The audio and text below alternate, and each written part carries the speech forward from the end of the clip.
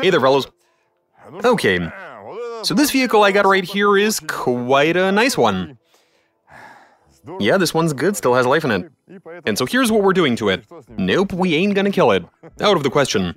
Now you might remember the video where we replaced a clutch with brake pads that would be thrown out by centrifugal forces. So yeah, they would be thrown out to grip to the drum, transfer the force to the gearbox, and set the car into motion. And it was moving along quite well, that thing. Very well indeed. But this time we're going a more complicated route, coming at it from a different angle. We are going to be leaving the stock gearbox and clutch alone, and setting up the centrifugal clutches inside the wheels. It's difficult to imagine what this will look like, though I do have some sort of understanding. I guess we'll see once we get to work. I do suspect there will be issues. But instead of guessing, let's go ahead and set up a centrifugal clutch inside of a wheel.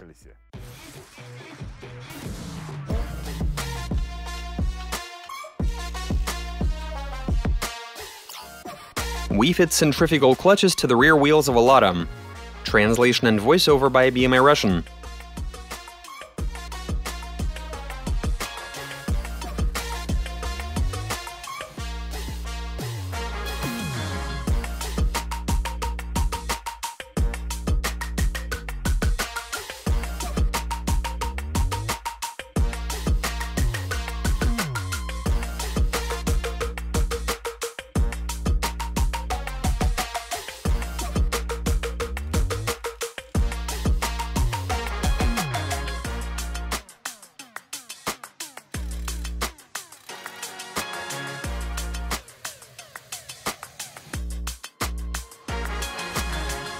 Check out what we got here. The pads are sitting on individual axes, they get thrown out, and as for this, those are bolts that are going to act as a weight to increase the force with which the pads are going to be thrown out. And thanks to this here hub, the whole thing is going to rotate completely on its own. So the axle and this hub are separated from one another, meaning the car will be perpetually coasting, because of the rear wheels being free to rotate. Locking them is going to involve these pads right here. So there it is, a centrifugal mechanism enclosed within a brake drum. Now we can't test it here, so I suggest we pack everything up and go try this out at the test track.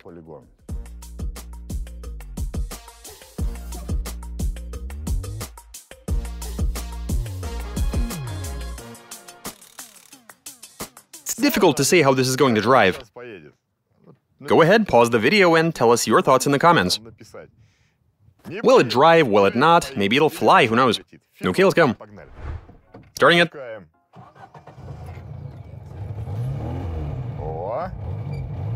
Okay, the engine is running. And we are ready. Getting it into gear. Into first to keep the rotational speed down. The car is gyrating, which tells us that something is in motion.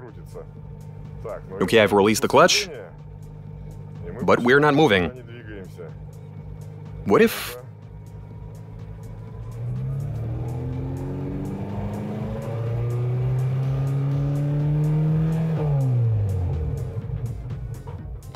That's odd. It's not moving in first gear. What if I try second? What, they don't work? Shouldn't they be getting pushed against the drum?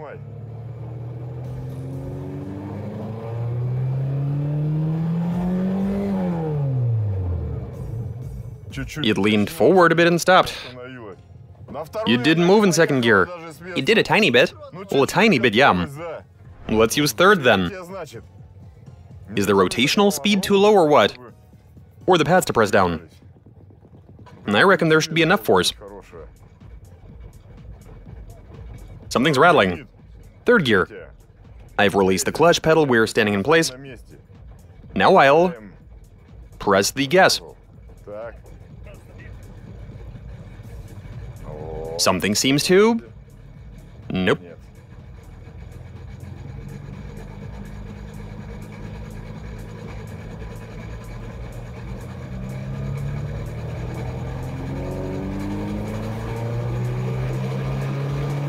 And it's moving.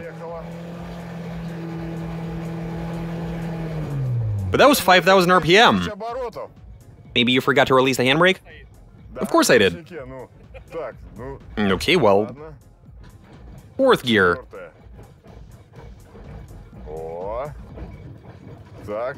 That is fourth. I've got my race logic to measure the speed. 1,500.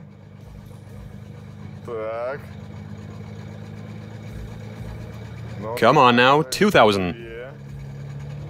2,500. 3 and we're moving. 3,500. We are moving. 4 grand. Almost 5. Oh, holy cow. 5,000 RPM in fourth gear. And we're off. 16 kilometers an hour. 20. Come on, 25. But 5,000 is too much. Let me try fifth. What if...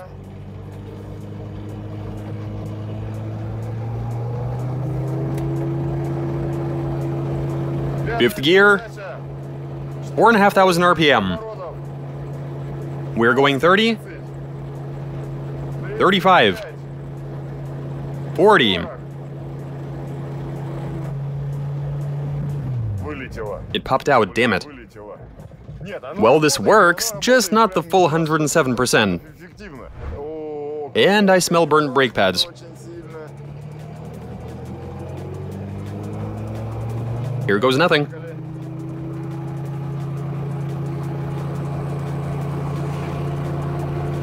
Four and a half thousand RPM.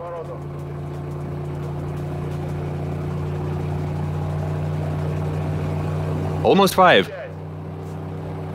I'm scared to even imagine the rev count back there. One of them is locked, that's 40. 46. Almost 50. Holy cow. It moves. Create some distance and make it to a higher speed. You can really smell the burnt pads.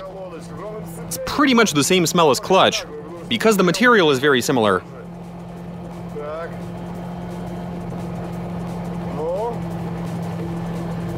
How much is that, 35? Come on. 35.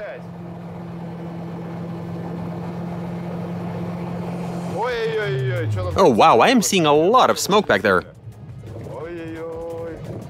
And it's making it into the cabin. While I'm still rolling, I'd better flip around.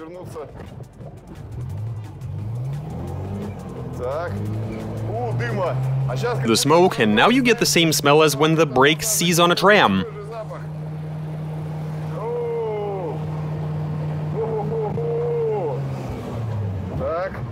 Right.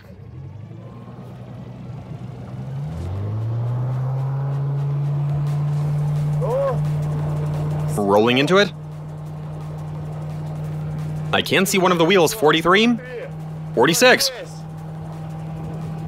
50, 55, 57, 60.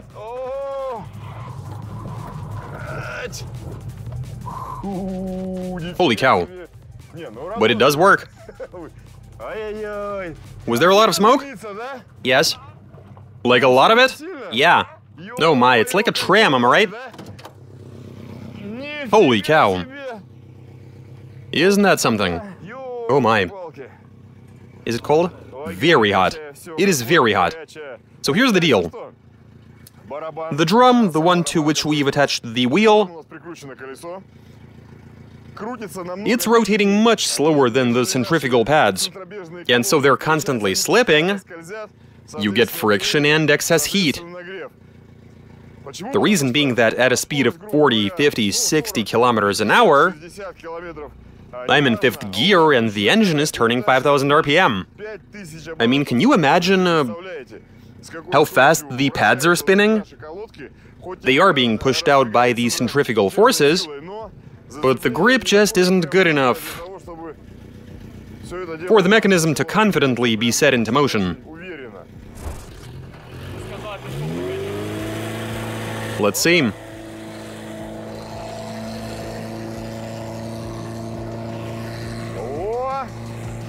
He's accelerating, look at that. He is doing well. I can see a bit of smoke.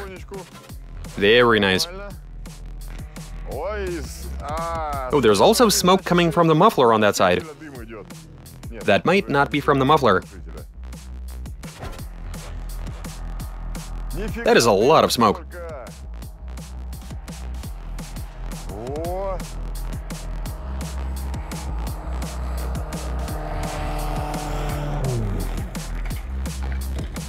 Well, 59. 59? Should have kept going. Nothing's changing. You weigh less, shouldn't the car be faster? Let's call it 60. We've yet to make it go any faster. Gonna put it right into fifth. Here we go.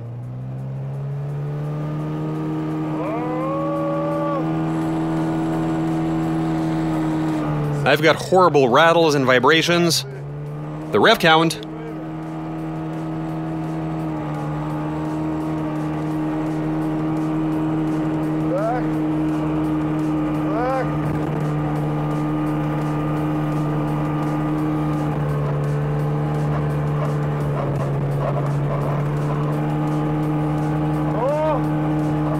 Will this be a record? Come on. 68, 70, yes. 70 kmh. The temperature of these has gone way up. I mean, just take a look at the hubcap. It has gotten very hot. It's malleable now. You can go ahead and change its shape. Okay, now I suggest we head back, lift the car, take everything apart, take off the wheels, the drums, and see what condition the pads are in. As well as the drum itself. What's going on with the hub and everything else. Okay, let's go.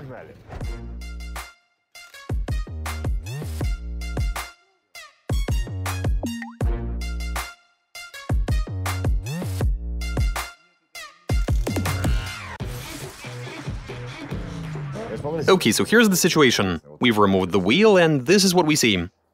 Now, this drum used to be, and you can rewind the video and see that for yourselves, it used to be painted red. And the temperature got so high that the paint burned off. It wasn't heat resistant, though. And the other interesting thing is, well, see this? The drum has cracked. The aluminum has a crack in it. And we've yet to remove it to see what's going on inside. What the iron friction surface looks like.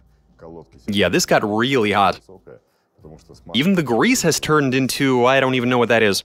I mean, it also burned up. What about the other drum that's on the left side? We unscrewed it and it has popped out. The bolts we used as weights are falling out. And the paint has also burned away. This one is all iron. Okay, what do we got?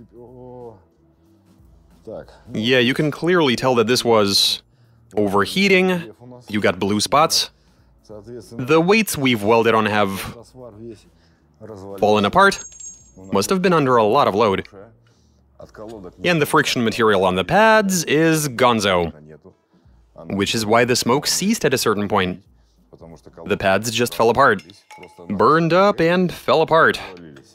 And metal on metal didn't give us good results. I mean to say that there was absolutely no effect from it. And this pad actually has a bit of friction material left. The area that was contacting the drum, and you can clearly tell where that was, that part is fully worn. But this one has no friction material left at all. As for the drum, this one is entirely made of iron, and so it was able to hold up. Doesn't seem to have sustained any horrible damage. I don't see any cracks.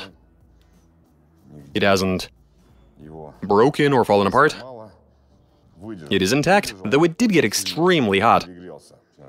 Now let's remove the aluminum one and see what's going on inside. Let's go to that side. There you go. And what do we see? Oh, this is just lovely. Will you look at that? Same situation with the pads. And they've even gone blue and they're warped. Oh my goodness. They must have gotten way hotter. You can tell that these got hot. Very hot. The pads are worn out. And what do we have here? Wow, this is pretty interesting. This has been worn down. I mean, obviously it would be. But here's what's really interesting. So this right here is an iron insert, which is actually cast in. I mean to say the drum is cast around this iron insert. And from the looks of it, the aluminum was melting. It was getting so hot that the aluminum couldn't take it and began melting. It looks like the temperature got so high that the aluminum was weakened and a crack formed. Or perhaps the insert expanded so much that they obviously expand at different rates, and that's what made it crack. This got extremely hot, so it worked, but not for long.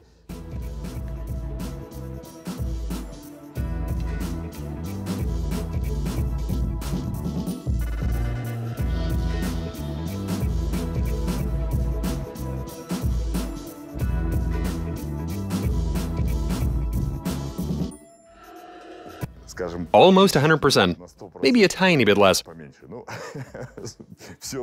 But you saw it all for yourselves, you can be the judges as to how well this worked. And that's all I got for you. Watch us, subscribe, send in your suggestions, comment, give us a big thumbs up. Alright, catch you later.